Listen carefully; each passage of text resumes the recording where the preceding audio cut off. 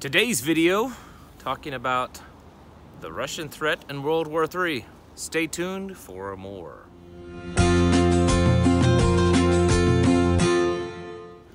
Hi folks, welcome to Set Apart Homestead. This is Travis, the Prepared Homestead, and it's one of those cold but sunny days. I've mentioned it before how I kind of like those of winter where it's cold and sunny at the same time.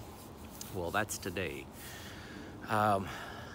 So I wanted to talk about something that's been on my mind a lot over the past several weeks. Actually, I've been contemplating this as a video, trying to figure out how to work it, and kind of getting more information about what I think most of us had for many years, at least since the Cold War, perceived as a potential threat to America and to, freedom, and that is Russia.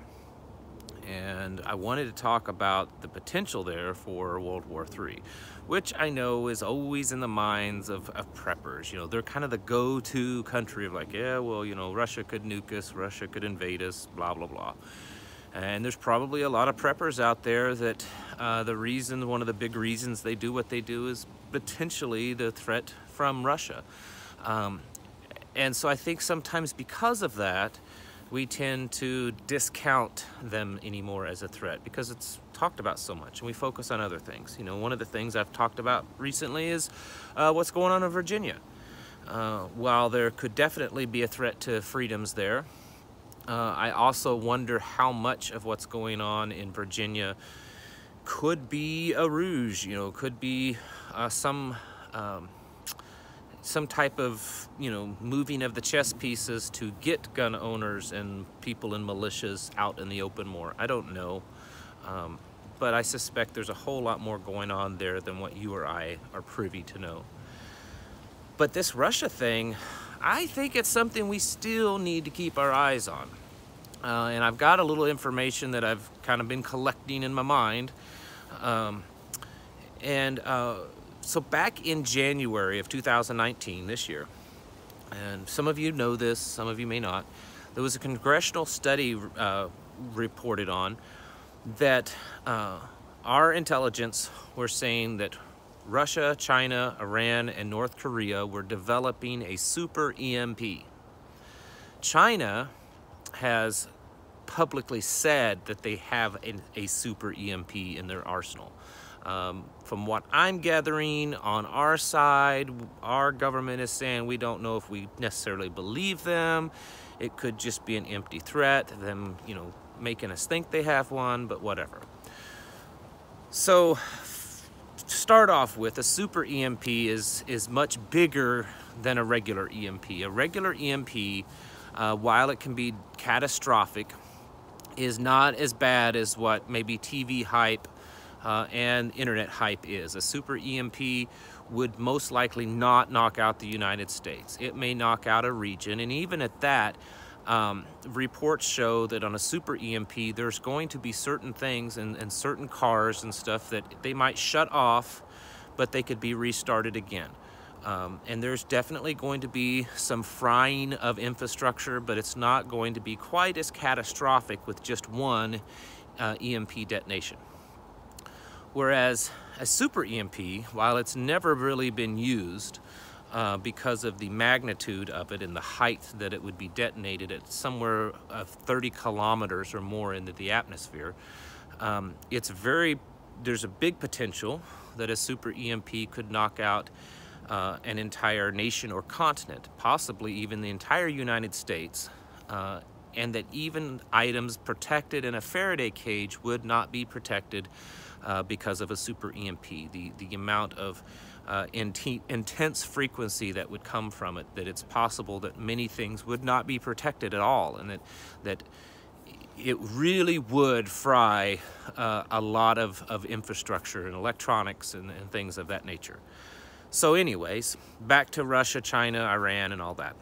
They're over here saying that, or China is especially, saying that they have one and they're developing it, or they're developing it and they have one. We have a congressional study in January stating that very fact. Then in April, those of you who remember, in April is when President Trump issued his executive order basically ordering utility companies and government agencies to reevaluate and check their hardness when it comes to EMPs. Now, that's not a coincidence that you have this congressional report stating that these nations that are at odds with us are developing this weapon that can completely knock out not just the electrical grid, but virtually most electronics and electrical devices in the United States. Then a few months later, you have the president issuing an order saying that, you guys, you companies, you agencies need to do an evaluation and harden your equipment against such an attack. Then you have this DHS study coming out that basically telling Americans that they need to be prepping. Basically, they need to have at least 2 weeks of supply on hand and potentially up to 6 months. So you have that. Now let's look at a few other things, and some of this is more recent and others isn't. For instance, Sweden was doing a little bit of study on some European nations, and Sweden, they are the, thought I heard something behind me for a moment, sorry about that. They're the country that many of you know during World War II and the Cold War, they were known for having a very large civilian military force. And they've always boasted that.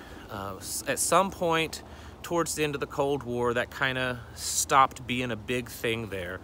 And there wasn't as big a push on preparation for potential attack from Russia. They had at one point in their history, back in the 60s, they had enough government-built fallout shelters, bunkers, to house the entire nation, and now they do not. About 10 years ago, I think it was 2010, so it'd be 8 or 9 years ago, about 10 years ago soon, sorry. I'm behind times, I'm still thinking it's 2018. So about 10 years ago, they started ramping up that again. And in the last few months, they have been putting calls out to their people. They actually have sent literature out to everyone in the nation of Sweden to become preppers, basically, that they need to start prepping for invasion from the Russians. The defense agency in Sweden was interviewed stating that they, from the intelligence that they've been gathering, that the Russians are planning a large-scale attack. This is recent information, the last few months. There's a lot of things, if you start digging around online, there's a lot of stuff out there that's not being covered at all by any American media. And it's things that's happening, that's always happened with Russia, but the increase is a lot. And that is Russia, tiptoeing into other people's territories. Spy submarines being discovered in foreign waters. Airplanes, Russian MiG planes intercepting passenger jets and flying into airspace of other countries. They're doing training on the border where other nations can see them. The large gathering of tens of thousands of troops along their western border. Things that, for instance, the Swedish defense guy that I was watching, the interview with him, I can't remember his name, but he was basically saying, at this point, there's not been a verbal threat, but there's obvious this build-up. And even though there's not a verbal threat, he said, just alone the buildup is enough that we need to start, taking notice of this and start planning and being worried. 2 weeks ago, the very top military person in Russia, he's the head of all their military, made a statement using the words that we are preparing for World War III. I mean, you can't get more direct than that. So what does that mean for us? I mean, excuse me, I'm only listing a few things. There's a lot more out there. It'd be a very long video for me to list all the things that's going on with Russia. There's obvious in the last few years, actually the last decade or so, that they have been trying to assert themselves as the world leader. I think that's pretty much known that they're trying to do that. And there's been a lot of saber rattling between Russia and the United States and other countries. Will it go to that point of being another world war? That's the big million-dollar question, I guess. And I don't know the answer to that. But what I do know is that Russia has the capability of at least starting something like this. This top general that was talking about World War III, and then there was also, I think maybe their defense minister alluded to this also, that the next world war would be a nuclear war. That in some way indicating that they are prepared to use them. And that would really change a lot of things. Even if Russia only invades Europe, you know we're going to be involved. And if they were smart about it, if they invaded Europe, they would simultaneously attack the United States to knock us out so that we couldn't go to, Europe's defense. Of course, I'm hypothesizing. I'm just telling you what I would do. And so I think as those in a preparedness mindset, we can never discount them as a military threat and a threat to our freedoms. And when you throw in Iran and China and North Korea, and then the fact that the Russians are pretty old school about things. They look for weaknesses. If they see a country that is weak, it's just kind of bred into them that, that weakness is a sign of a potential, target. And I think that it's, there's no, I don't know that there's anyone that would argue to the point that Europe has become weak. All of Europe, they have very much weakened. While I don't know that I would say that Europe has ever been a very supremely strong backbone of an area with, and nations in there. They definitely were much more than they are now. Most of the nations in Europe have become very watered down. They have allowed way too many refugees into their country, and you're seeing the whole face of Europe change. And pretty much these countries have just lost their backbone. So Europe is not really a threat to them anymore, and they know it. Russia knows that. The thing is I think they're probably starting to see that with America.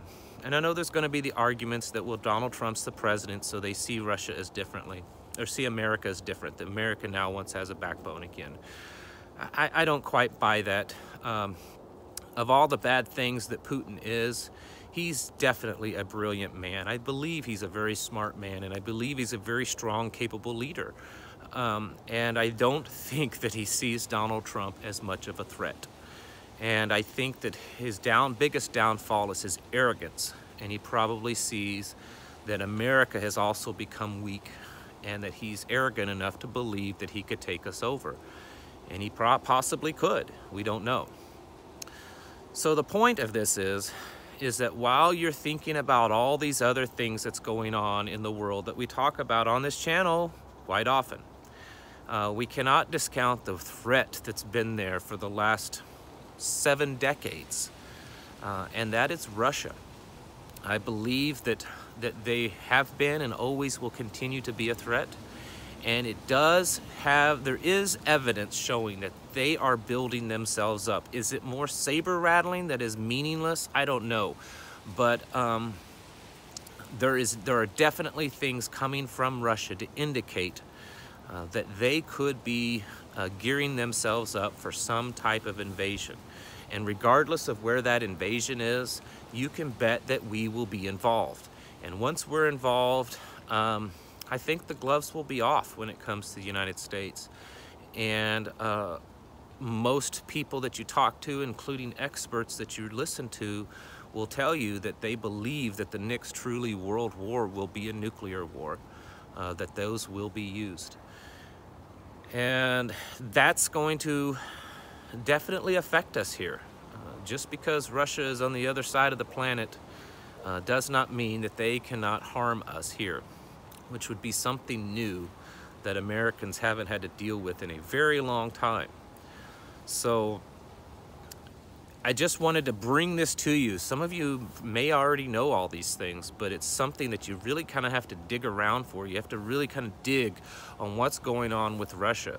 you know, what they're saying, what they're doing, what the nations around them are seeing and doing, because this kind of stuff is certainly not being talked about by the American media.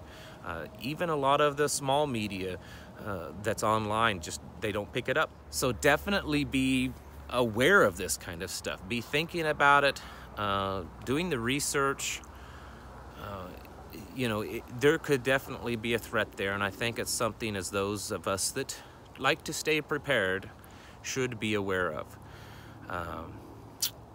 because we certainly wouldn't want to be preparing for all these other things, and then this one huge threat that's been glaring us in the face for so many decades catches us off guard. So anyways, I think that's about all I have for today. I wanted to say real quick before I close is go ahead and click the subscribe button below. It really helps me out, and I appreciate it immensely. Thank you all for watching, and I'll catch you in the next video.